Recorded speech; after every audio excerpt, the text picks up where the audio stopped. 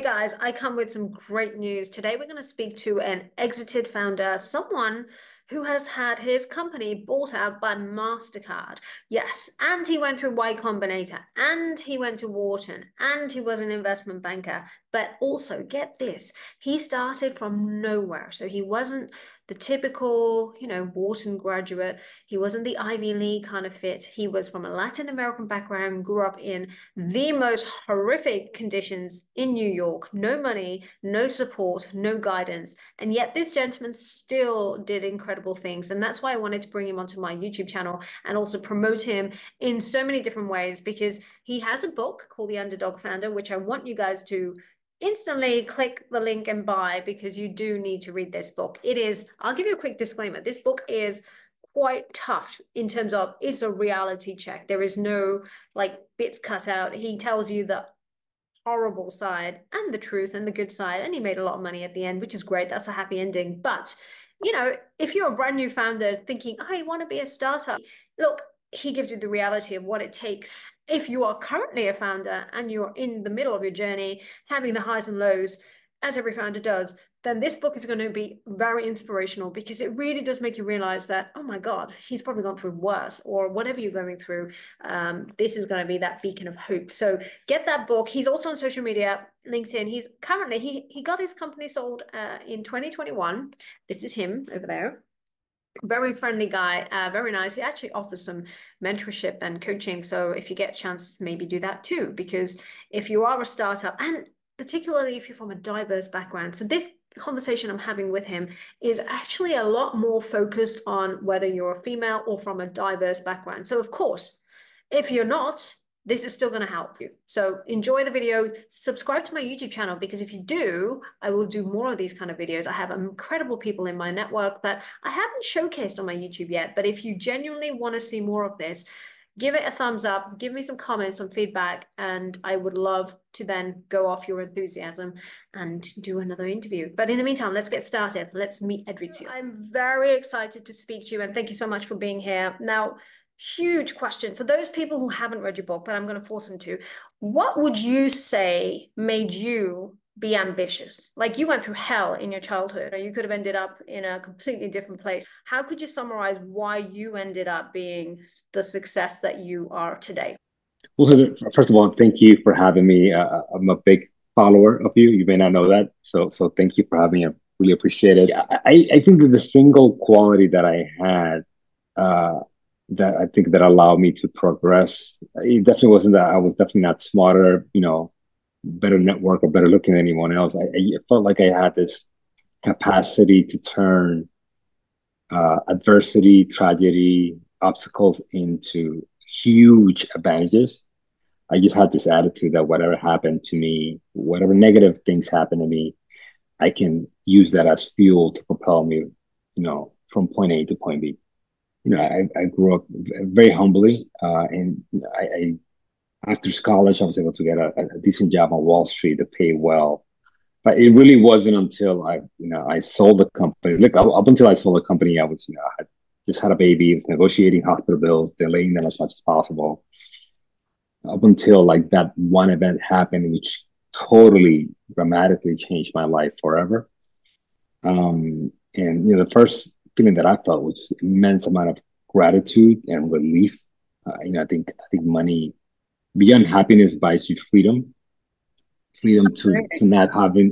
not have to stress about certain decisions, freedom to freedom to not work, which is great. So I think the challenge for me, I think probably other founders is, I've been working since I was 12 years old. Wow. So it's the first time in my life that I'm not actively Yeah. uh, Hustling hard. working. Yeah. I'm not actively working. So it's an odd feeling. It's like getting used to that feeling. And also trying to figure out uh, what drives me. Because, I had this drive for the past decade, so scaling the company. And then after it happened, it's become more about kind of giving back through Yeah. the book.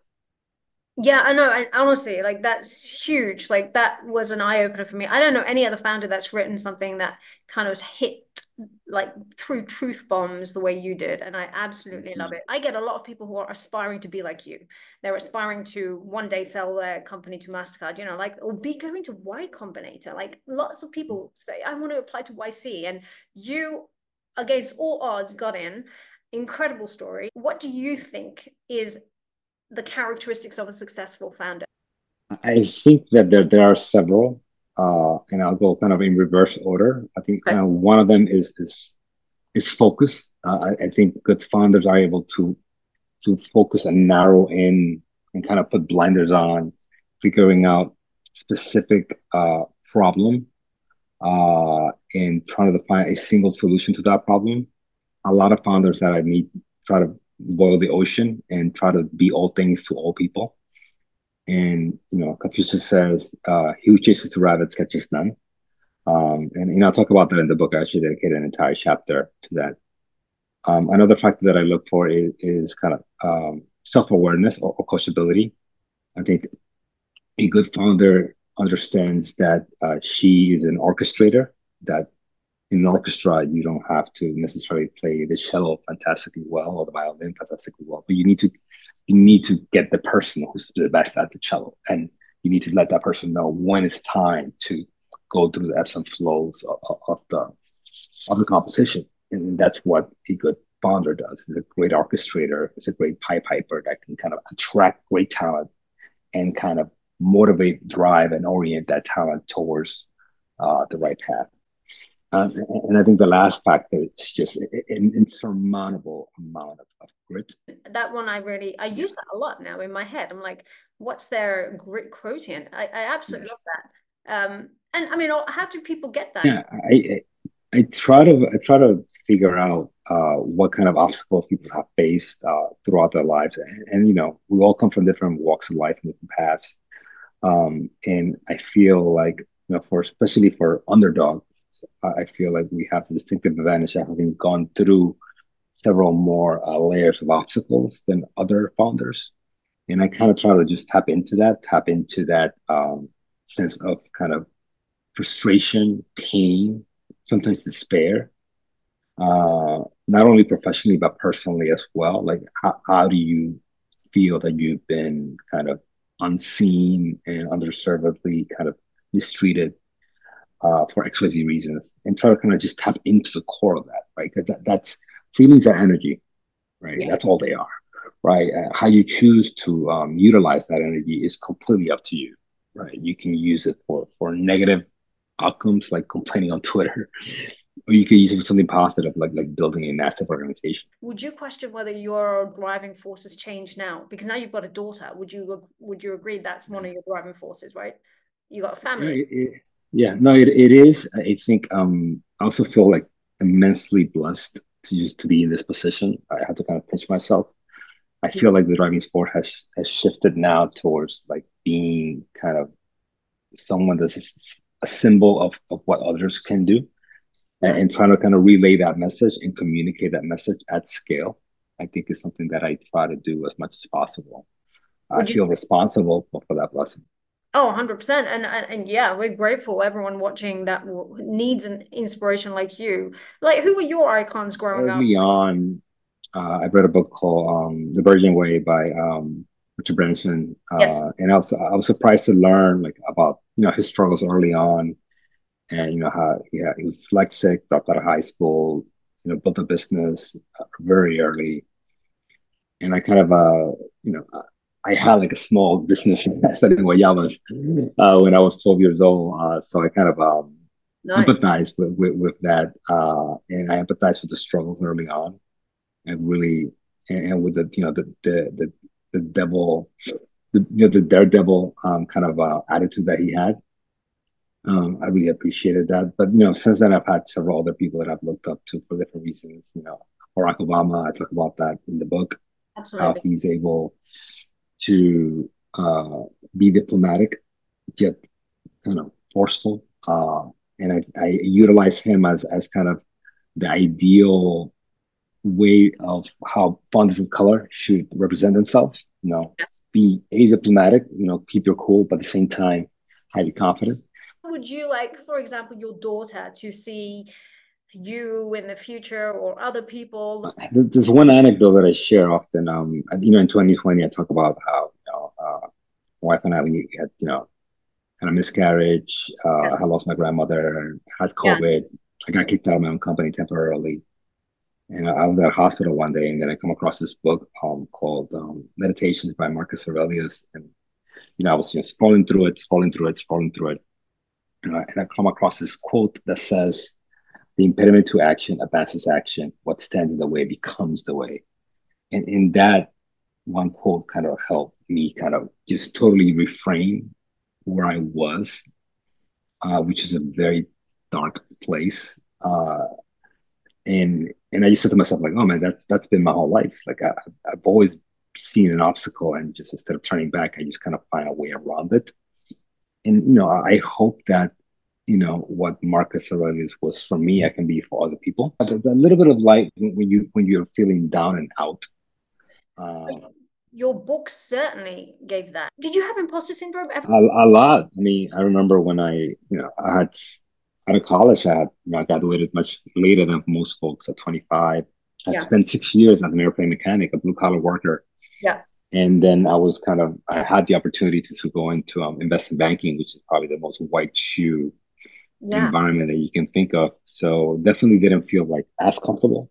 Okay. This is definitely a particular culture, a particular way of carrying yourself in that environment that the people that are there, they grew up with that. They grew up with, you Yeah. know, etiquette and protocol classes, and they went to boarding school, and they just had access to that from early on. I was just propelled into it.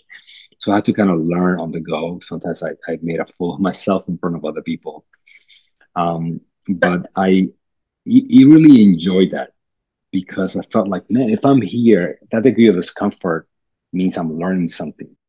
Oh my God, I wish everyone thought like you. I Yeah. certainly like this. I mean, I love that because I'm someone who never gives up and I grew up with the guys. So that's why in a male-dominated Yeah. environment, I just felt like, yeah, this is normal for me. But other women or even other guys in a situation like you just described, going from, a non-typical background into some very posh top like investment banking background, they Mhm. would feel so much imposter syndrome that they would just say, oh, I'm not ready for that yet, or I don't want to be part of that. That's the conversations I hear a lot of. Not Mhm. many people say what you said, which is, I like this, I'm growing. So what tips would you give to someone who has imposter syndrome right now? I would say imposter syndrome is a natural emotion. I would first of all feel it, internalize it, um, don't judge it, and then think about the fact that it's actually a positive situation to be in. Because if you think about it, you feel imposter syndrome when you're kind of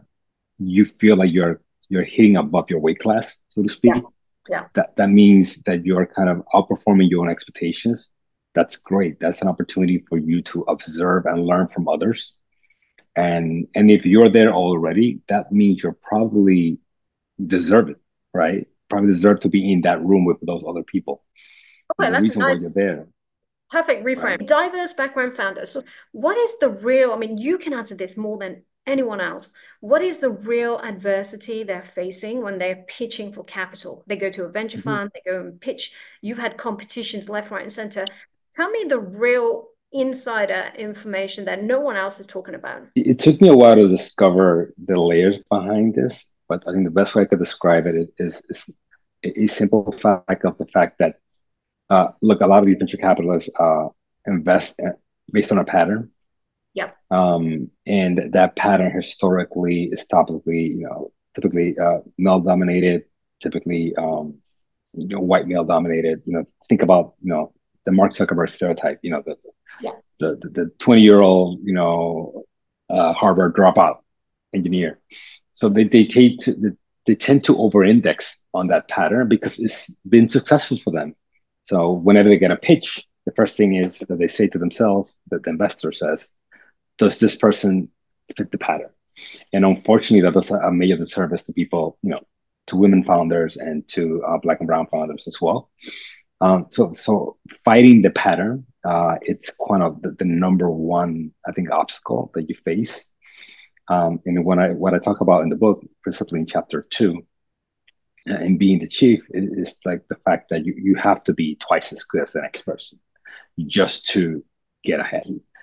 You have to be early. You have to be twice as sharp, twice as prepared. You have to communicate with clarity. You have to kind of talk about you have to kind of humble brag a little bit, which sucks, but you have to, talk about your accolades, your accomplishments. If you went to a good school, talk about that. If you accomplished something very early on, talk about that in a very kind of polite way, so the other person understands and has a good sense of why they should take a chance on you over the other person. It's not fair. I didn't make the rules, but those are things that I've learned over time can put you in a place of success. It will change. And I honestly personally think that it will change by, for example, fund managers being different, right? This is why I'm Mm, pushing you and anyone who's mm, watching, I'm secretly asking Edrizio to open his own fund or work with me, which would be even better. uh, Because I think having people like you as a fund manager, you dictate where the capital allocation goes, not just giving it away like a yeah. charity. Like you said, it Mhm. has to be a great company, but you will make the other diverse founders feel comfortable to kind of stand out because they're like, oh, he's kind of showing us it can be done. Just like the 4 minute mile, the first time that was run, Yes. impossible, right? And after that same year, as soon as that happened, the whole neuroscience of what was possible, the realms of possibility changed in our brains, and people running it left, right, and center. But before that, Uh, people died apparently, or there was so much scrutiny over that 4 minute mile. So in the same argument, that same thesis is what I believe fund managers should be doing. Like we don't want to rely on the standard fund manager to allocate for a diverse fund, that the stats will not change because people kind of relate to each other in a different way. So let's talk about the downside. What is the downside? So imagine you were a fund manager. What would you kind of been looking out for red flags in a diverse background founder? Because you know that maybe their relationship, for me, for example, I would think, okay, can they really handle, do they really think big enough? Because they haven't had someone in their history ever do this. What would you be looking at red flags in a diverse founder that you've given them the first allocation and then you're like, mhm. okay, let's see what they're made of. How good can they get? I feel that one of the red flags that I see not only diverse founders, but I think all founders is typically um, they assume they have all the answers, which is kind of a slippery slope because you need to have a high degree of conviction and you need to be almost delusional to become a good founder because it's so hard. But there's a sense of cognitive dissonance there where you need to be delusional, but also grounded at the same time.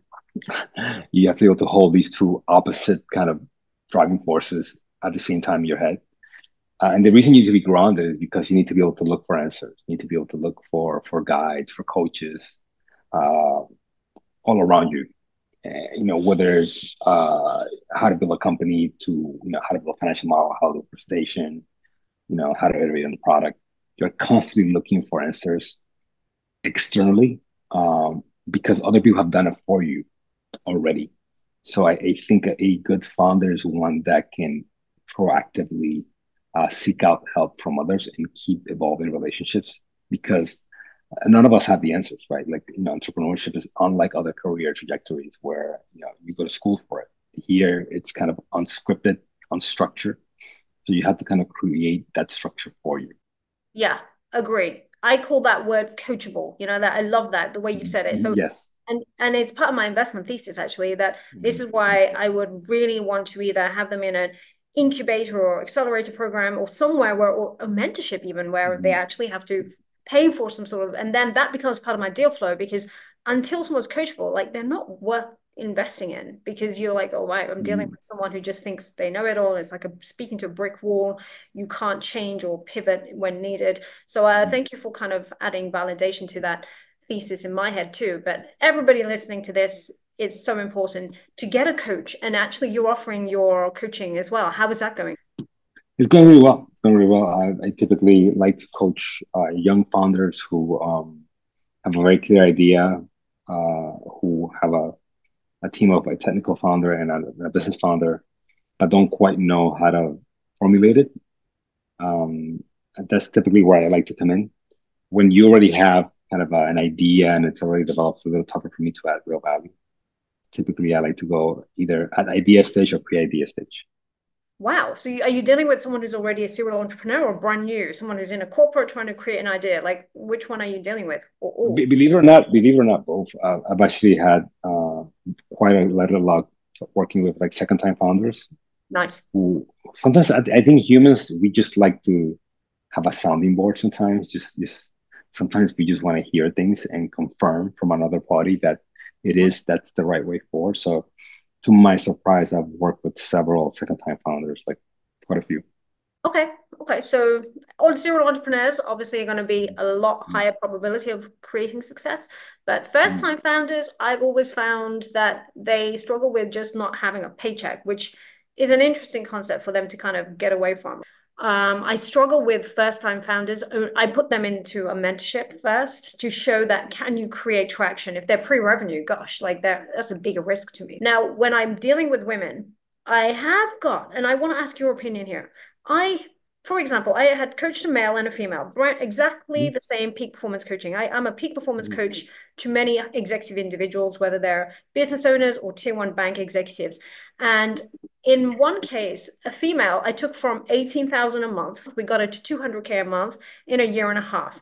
The same coaching, a guy, he got he was doing 5 million a year. Yes, I know it's a little bit more to start with, but he then did 15 million in 5 months. Wow, And Jesus. the trajectory was this is the same coaching, the same stuff. And the difference I saw was that she versus him, his relationship with money, men tend to have this like, who wants to be a billionaire? Hands up, male. Women, no, I think that's like a bit crude. This is the conversation that go in the head. I don't need to be a billionaire. I don't need money. I just want to be happy. And I'm not saying everyone needs to be a billionaire, but I have a problem with the way women don't want as much in terms of wealth. Money buys you power, power to then have freedom. Freedom then make your right choices and you'll be happy. So I don't think it just makes you happy. You know this yourself. Yeah. It just gives you the freedom to do what you like, and that's power in a way. So it's power to Yes. do or not do something, and that's really, really important. So I make sure people know this at the very beginning, that money is just a tool. You give it its own meaning, but the more you have, the better choices you can make for you, yourself, your family, your health will become better because you can actually look after yourself more, So what do you think is the issue between why women don't want as much? Even if you look at the stats, it's not me. It's like, why is the richest person on earth never been a female? Um, has implemented this thought and ethos into who's the breadwinner of the house and who's the caretaker of the house and some of it is also biological because women are in charge of you know Kids, birthing yeah, children. humans creating humans which is kind of a big deal. Yeah, So I think those two aspects are important to note. But having said that, I feel like, in many cases, I mean, this is not me, this is research. I mean, many cases, it's quite well known that women make better leaders because they're more intuitive and more empathetic than men. yeah, It's just a matter of kind of creating a funnel and instilling very early on, uh, you know, going back to the conversation, about my daughter, like, it's about like being comfortable, like making decisions and being comfortable with being wrong, being comfortable with being an outcast. Like that's part of being a leader. And that those are kind of things that I try to instill into my own daughter very early on. And hopefully this next generation feels a little more comfortable. And hopefully we can make leaps and bounds in terms of the numbers of, Fortune 500 CEOs that are women.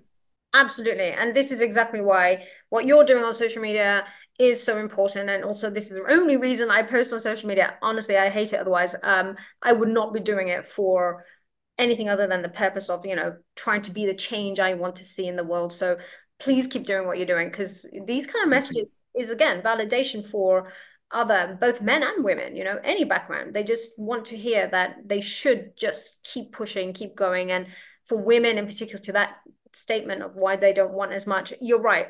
The background, the history, they've had a low back, poor start as such. But now the world has really changed. And I do think in the next 20 years, there'll be some major changes at that top level. Hopefully, Yeah, hopefully. and would you actually want your daughter to be part of that kind of realm? Would you want her to pursue wealth in the way you have? I don't think I will push any agenda. I think I will definitely support her, but also guide her into what's available. I think I had a lot of support growing up from my parents. I didn't have guidance, which is different. Guidance is providing knowledge in terms of access. Like you can do this. Like no one told me I should go to college or why I should go to college or why I should Um, be an entrepreneur. okay.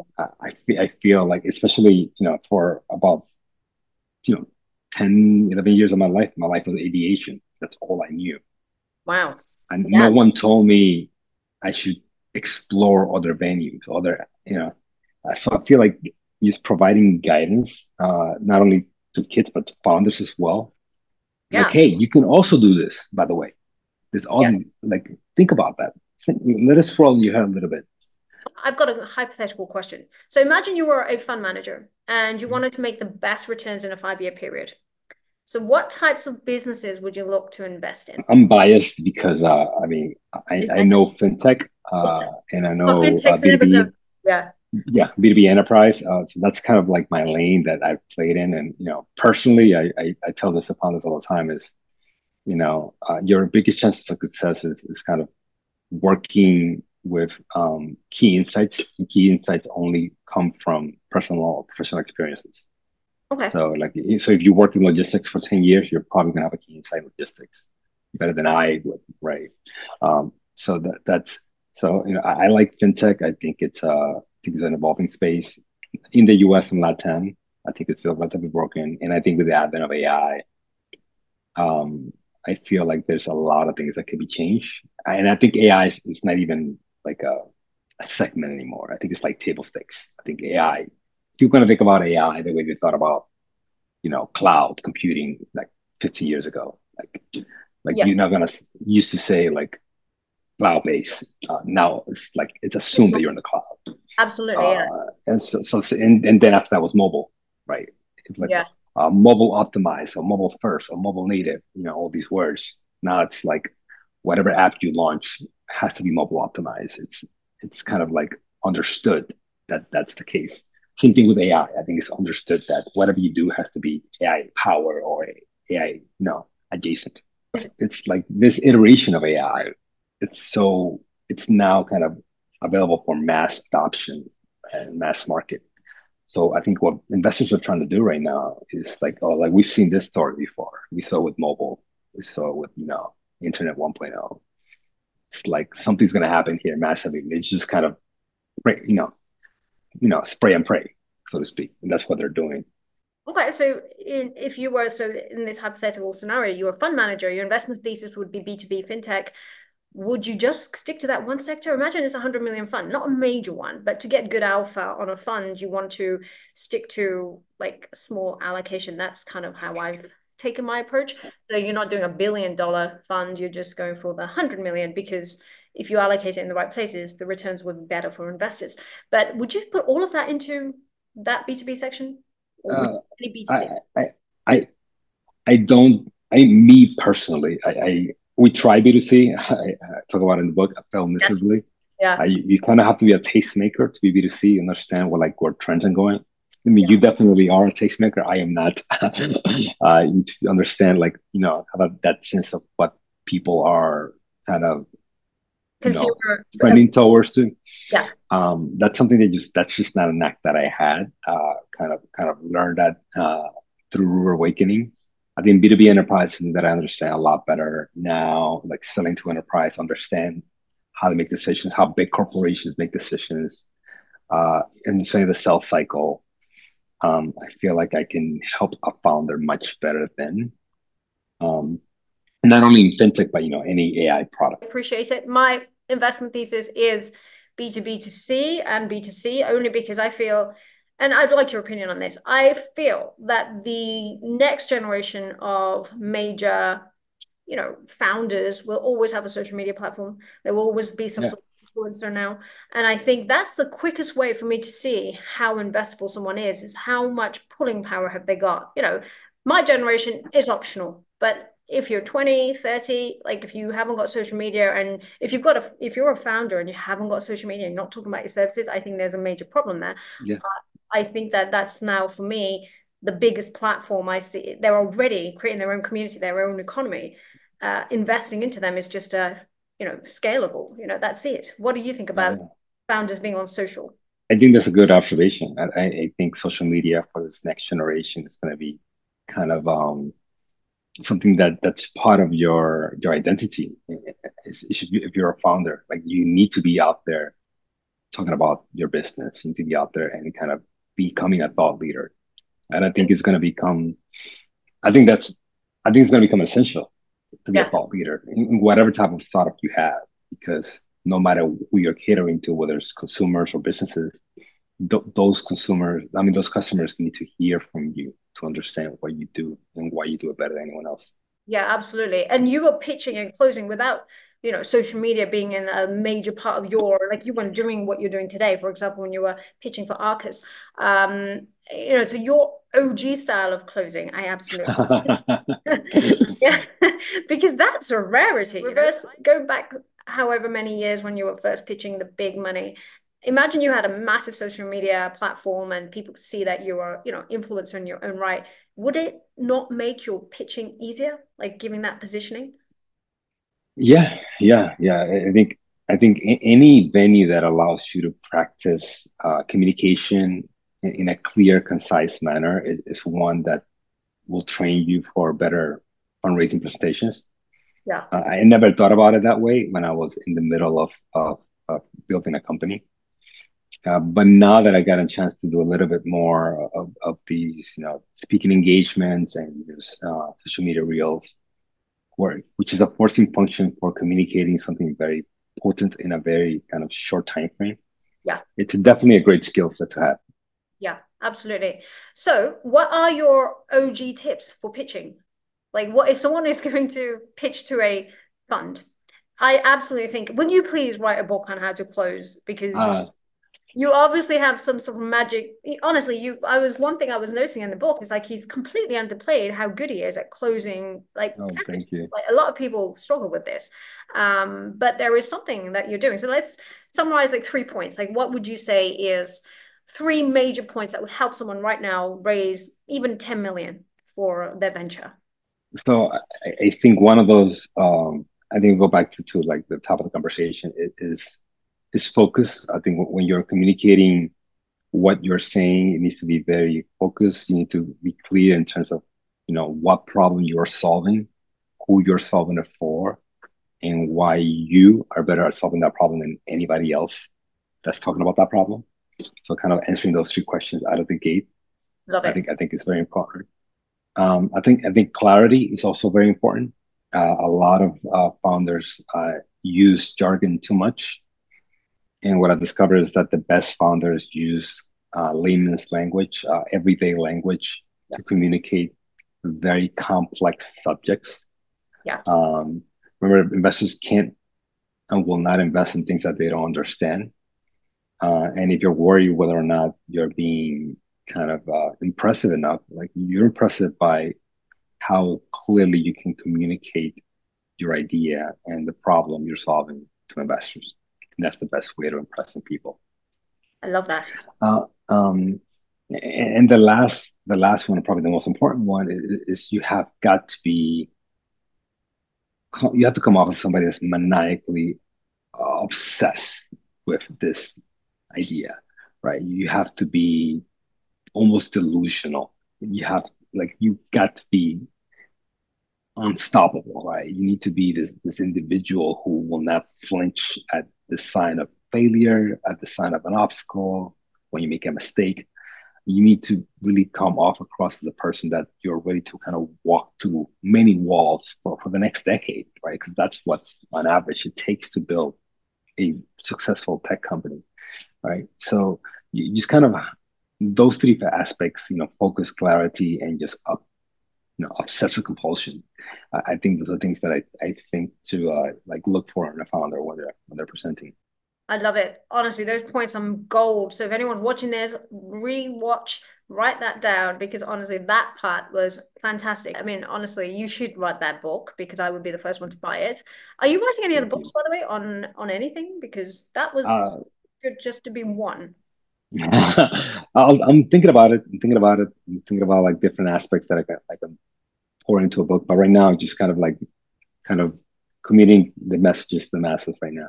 Okay. When it comes to founders, do you prefer that they bootstrap or just start from like a lot of founders come to me and say, "Oh, I've got this idea. I want to raise something," but they've never even tried to get post revenue with a maybe like for example, all my companies I bootstrap. So I took companies from zero to making lots of money. And the way I did it was I used to find sponsors that were non-conflicting and they wanted the same customers as me. So if I wanted to pay for this really ridiculous, if I needed the money to start something up, instead of I never got into debts, I never took any loans out.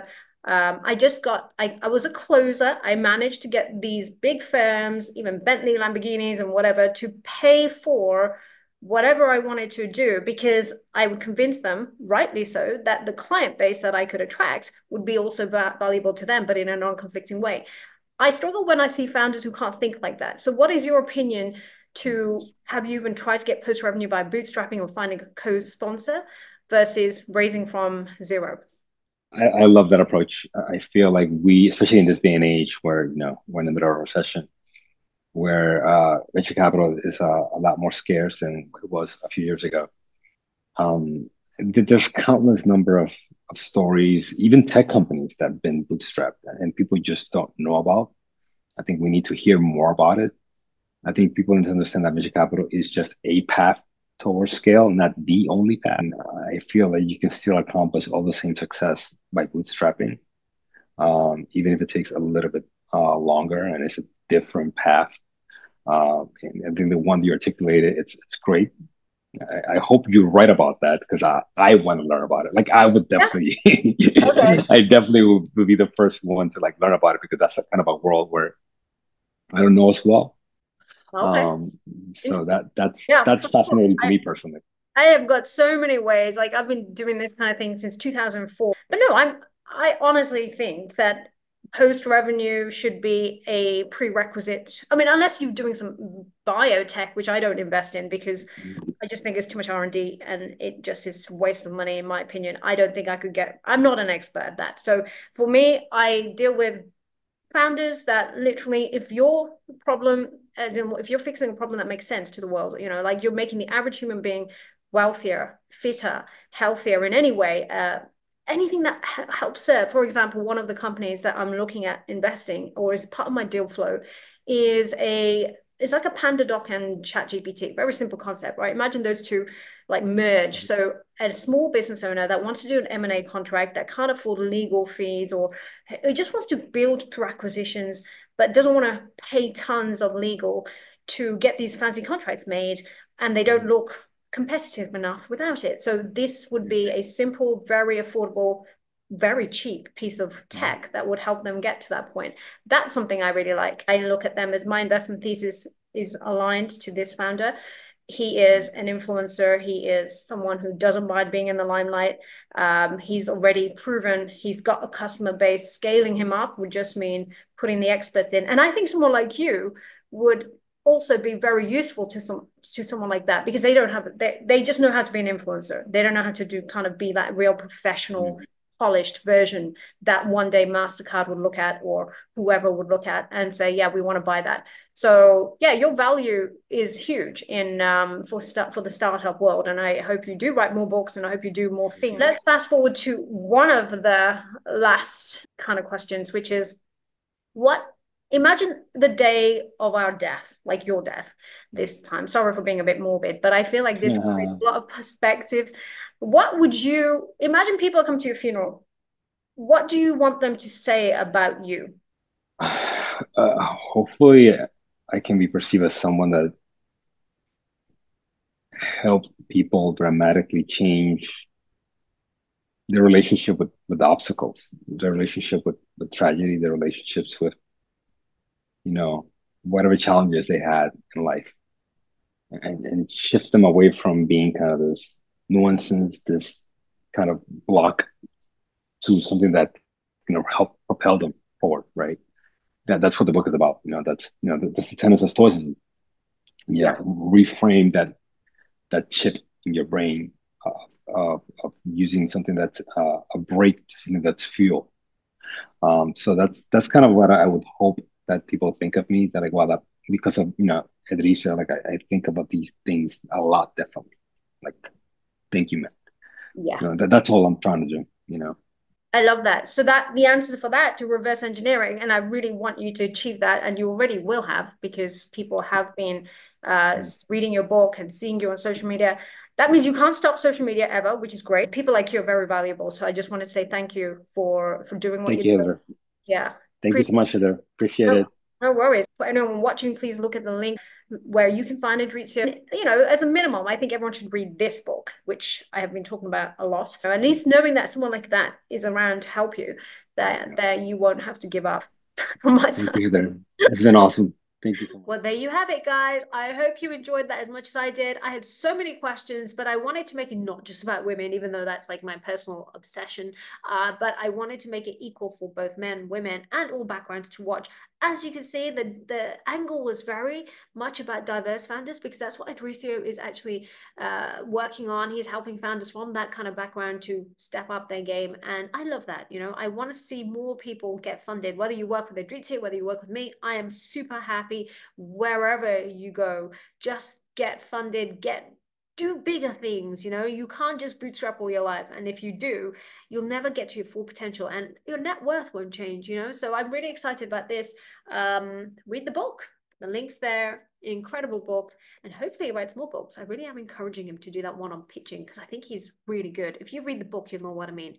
Anyhow, subscribe to my channel. If you do subscribe, then I will be encouraged to do more of these kind of videos. So give me some comments below on what you thought about this video, and I thank you all for watching. See you guys in another one.